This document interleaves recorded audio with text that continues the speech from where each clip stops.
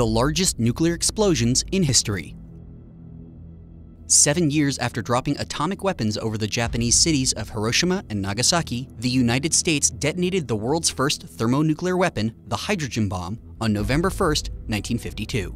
The test occurred on Eniwetok Atoll in the Pacific, and the device, codenamed Ivy Mike, yielded an explosion equivalent to the destructive power of 10.4 megatons of TNT. It was 1,000 times more powerful than conventional nuclear devices of the time. Edward Teller, a physicist and ardent supporter of the development of the hydrogen bomb, was able to detect the detonation 5,000 miles away, in Berkeley, California, by observing a seismometer which detected the blast shock waves moving through the Earth.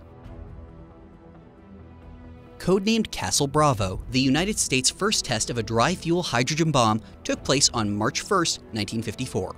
Detonated at Bikini Atoll in the Marshall Islands, Castle Bravo is the most powerful nuclear device ever tested by the United States, with a yield of 15 megatons of TNT.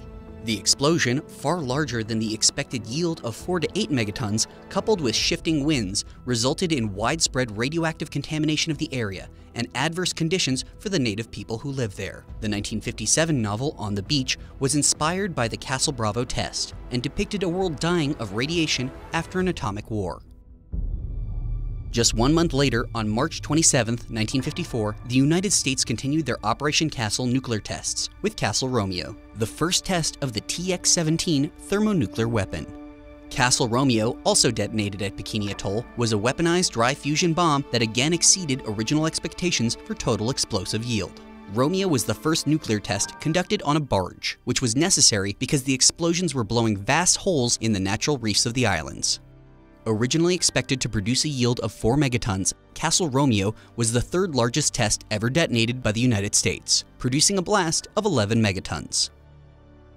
That same year, Castle Yankee was the codename given to a test weapon detonated at Bikini Atoll on May 5, 1954.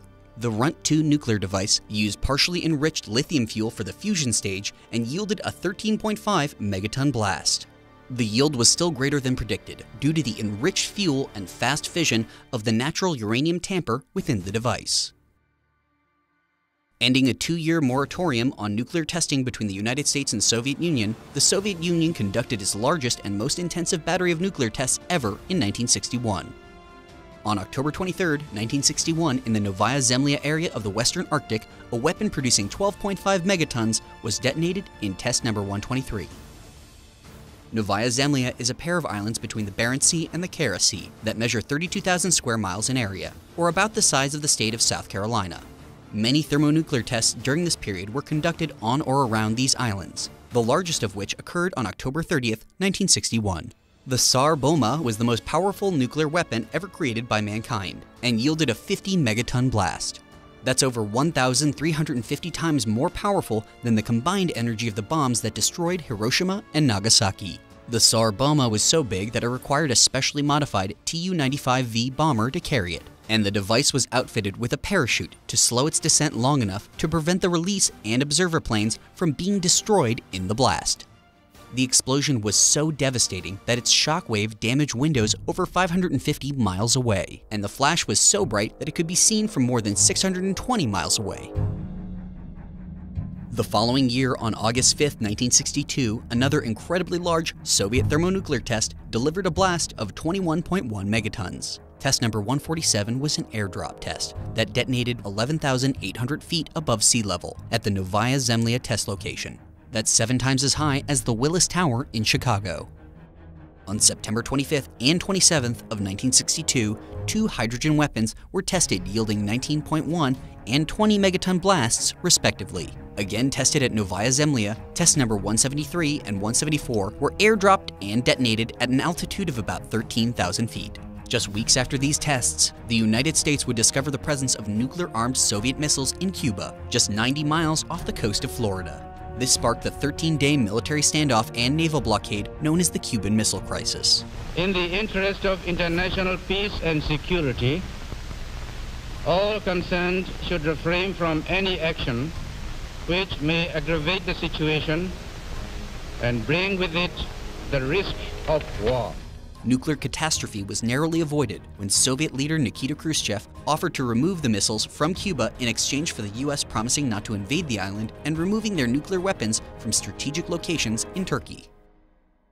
The second largest nuclear test in history, also conducted by the Soviets, took place on Christmas Eve, 1962. It was a thermonuclear fusion bomb, delivered via an intercontinental ballistic missile, or ICBM. It yielded 24.2 megatons and had a destruction radius of about 6 miles, or about a quarter of the size of Los Angeles. Test number 219 was one of the last atmospheric nuclear tests conducted by the Soviet Union.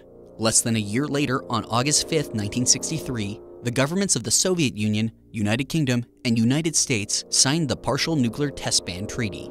This prohibited all test detonations of nuclear weapons in the atmosphere, outer space, or underwater, and was designed to slow the arms race and stop the excessive release of nuclear fallout into the Earth's atmosphere. Underground tests were still permitted under the treaty and continued until September 10, 1996, when the Comprehensive Nuclear Test Ban Treaty was adopted by the United Nations General Assembly. The only countries not to have signed the treaty are India, Pakistan, and North Korea. To date, the nuclear powers have detonated 2,475 devices in over 2,000 nuclear tests. 1,054 of those tests were conducted by the United States.